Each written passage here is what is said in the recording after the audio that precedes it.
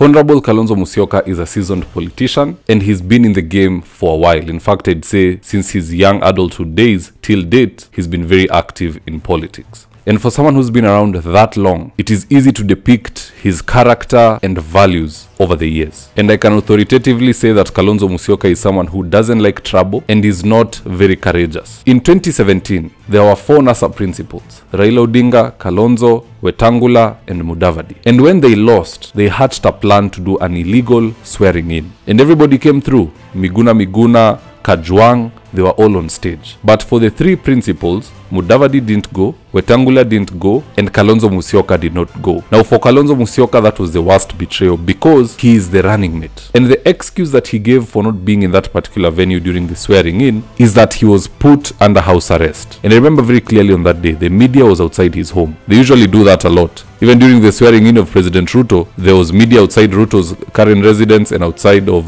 Raila's current residence. So this time around, they were outside Kalonzo Musyoka's residence. Zero activity. There was no police officer in sight, yet he claims he was under house arrest. When they changed the story, they said a grenade was thrown into that particular property. We did not see any shrapnel, we did not see any holes created by a grenade, nothing. Not even the remnants or the pin that has to be pulled out of the grenade. Now this time around, we are seeing the same behavior from Kalonzo Musyoka. Raila Odinga called for 3 days of mass protests. Though in all honesty, he himself did not make it down there. He claims he came down with a very bad flu. But you know the one thing we cannot say about Raila, that he is a coward. He has been in so many protests. He has done it during Moi's time, Kibaki's time, Uhuru's time, Ruto's time.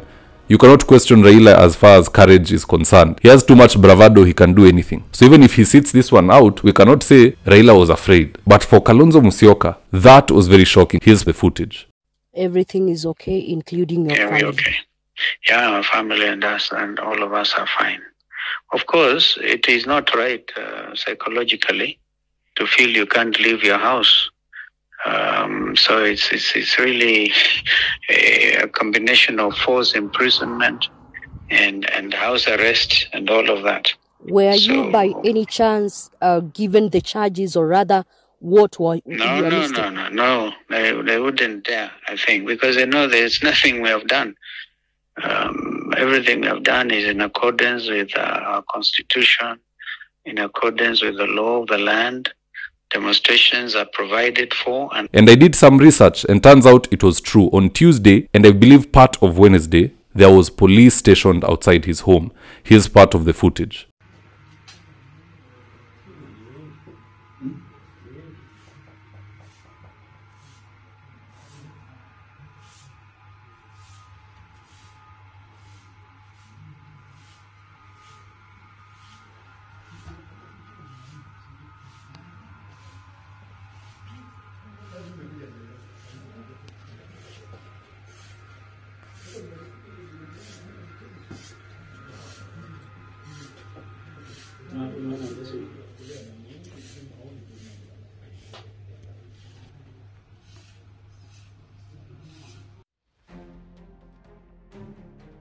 So that's fine. Mr. Stephen Kalonzo Musyoka is vindicated. He claims he was under arrest by endorsing that tweet, and truly we saw somebody recording from the inside of his compound that on the outside there was some form of activity and men were stationed there. But that was on Tuesday and Wednesday. On Thursday and Friday, remember Maandamano was 3 days. So on Thursday and Friday, he still claimed that he was under house arrest. And that is when his neighbor decided to just rat out Kalonzo Musyoka. Who is the neighbor that I'm talking about? Lawyer Abdullahi Ahmed Nasir. They just live a block from each other. So what Ahmed Nasir did, he got in his car and he said, I am going to expose Kalonzo that there is nobody outside his home. Maybe on Wednesday and Tuesday they were there, but Thursday, Friday there was nobody there. So Abdullahi drove past Kalonzo's residence recording. I'm telling you that road was empty. There was no police, there was no cat, there was no dog, there was nothing. Let me read you the tweet, then I'll play you the video. So here's the tweet and I quote, Honorable Kalonzo Musyoka is my neighbor at Hardy. Drove through the hood to check that he is okay and see whether it is true as alleged that he is under house arrest and that police cars are stopping him from leaving his home. See for yourselves, good people. Then he added this video.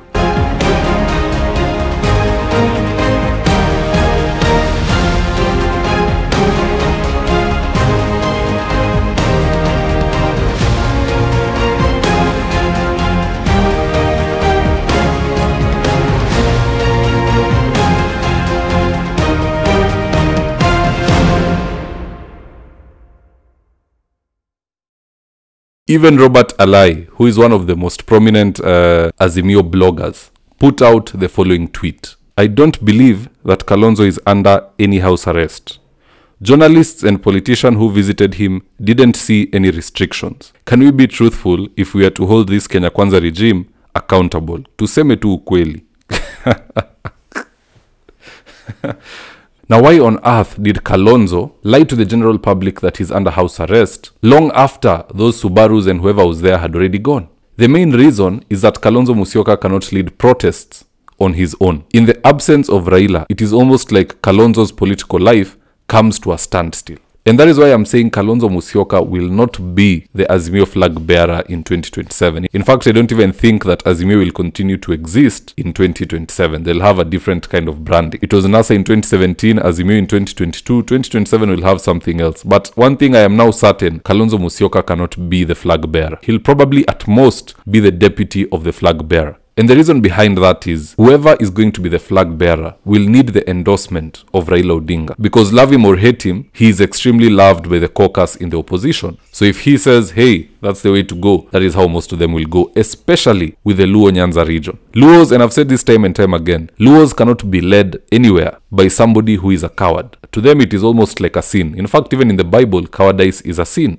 And if you look at Kalonzo, he is somebody who even Babu Owino can challenge and overthrow. So tell me, how is he going to get that ticket? This was his moment to shine. Raila is down with a flu, allegedly. He's in Nairobi hospital, he cannot leave. Sometime later, there's reports he went to Malindi. Martha Karua did a no-show. Kioni, same thing. Maina Njenga has been abducted. He has not been seen for days. Kalonzo Musyoka had the venue and the platform to now show the country that he can lead. And he squandered it. So in my opinion, forget the 2027 ticket. It's gone. At best, he'll be the deputy presidential candidate. But as usual, guys, that's just my opinion. Do drop me your own comments in the comment section below. I'll do my best to read them and to give you a response. And in the event you're here for the first time, please go on and hit the subscribe button. And if you're watching from a different platform, just head on over to YouTube, search for David Wafula, hit the subscribe button, and you're going to be getting a ton of content of this nature. If politics is something you're passionate about, this is definitely the one channel that you really need to subscribe to. Alright guys, adios.